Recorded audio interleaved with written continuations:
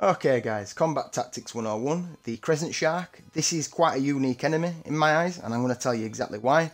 So first things first about this guy and this enemy is he's not vulnerable to any element whatsoever. He's not vulnerable to it, and he's highly resistant to electricity damage. And when he hits you, he can inflict elemental vulnerability. This takes down all your resistances, say like your decay resistance, your frost resistance, electric resistance, fire resistance, ice resistance. They all get taken down by minus 25% when he hits you with elemental vulnerability.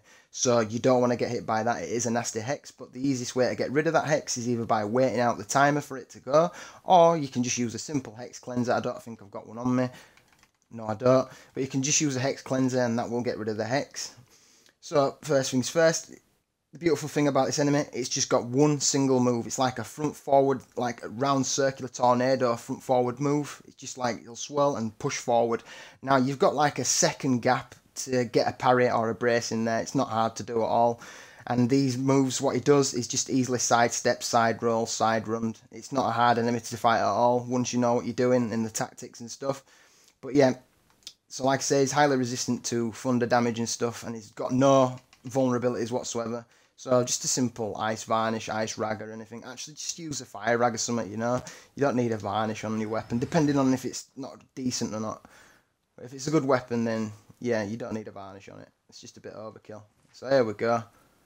These are very fast, agile creatures, so if you're wearing heavy armour and you try to outrun them, it's not going to work. I promise you that now, because these are fast. Look, I'll show you the speed in a minute. Look, I'll get running, let him notice me first.